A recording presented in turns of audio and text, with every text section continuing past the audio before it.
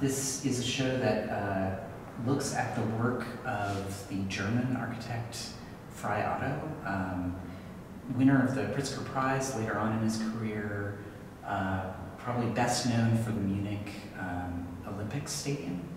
But this show actually takes the occasion of Otto having taught at Yale in 1960, doing a structures course, to look back at his early work and in particular his methodology. He was very invested in research as the way to find form and to develop architecture. And he initiated around this time in the 60s, a series of experiments and groups to work with. They then were also very savvy about creating a series of publications that were known as the IL, the Institute of Lightweight Structures Journal. Our exhibit actually relies heavily on those journals, and they come to us from the archive, the Frei Otto archive in Karlsruhe. Georg Vrachliotis is the director of that institute and also the curator for our exhibit. We take a look at not just the work, but how Otto was working, and also how he was documenting, analyzing, and disseminating his work.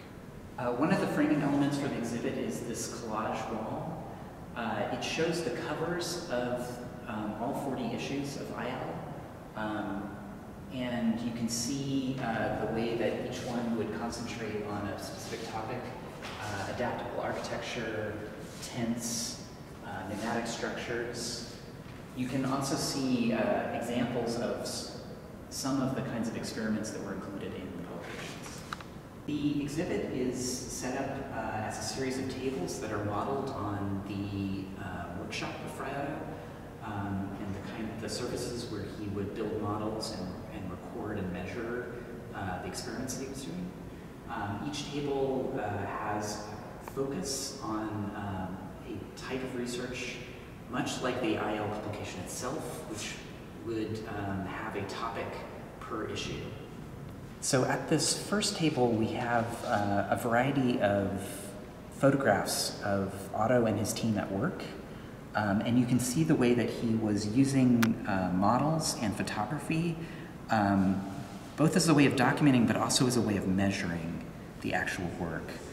There's examples of putting models in wind tunnels, doing upside down wire hanging models that were then photographed in a specific way to help map out the resulting structure.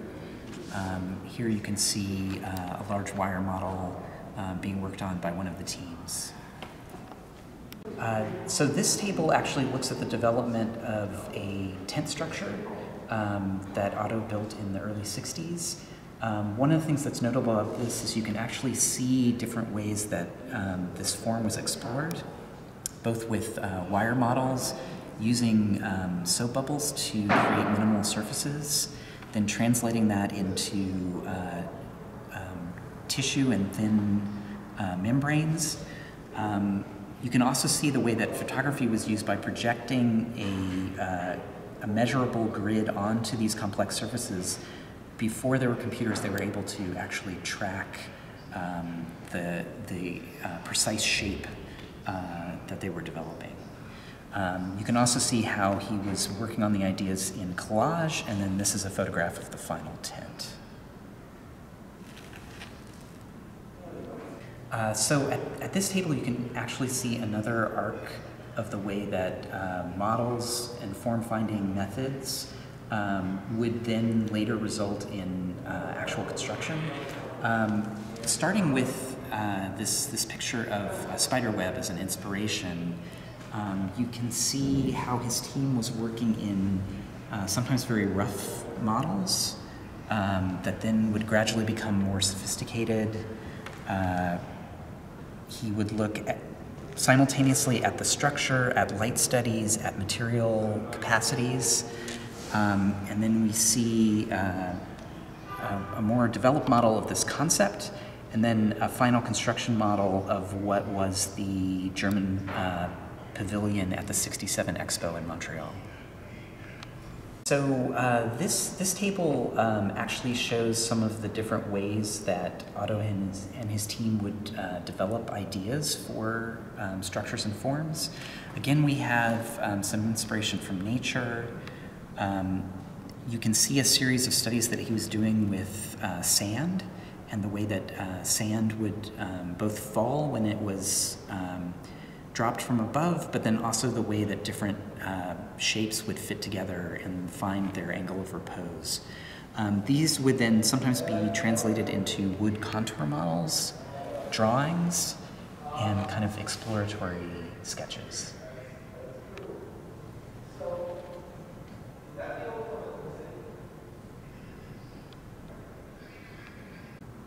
So this table concentrates on the topic of pneumatic structures, and you can actually see a lineage from some early studies with soap bubbles and the way that they congregate and form.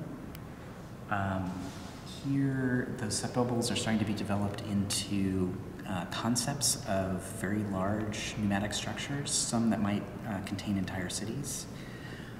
These are models of plaster casts that were based on some of those soap bubble studies. And finally, there's a wind tunnel study of one of these pneumatic structures at the scale of a city. So this table actually focuses on a publication that Otto did in 1959, looking at adaptable housing. And it's really remarkable in the way that some of his suggestions and concepts are just now finding their way into the built world.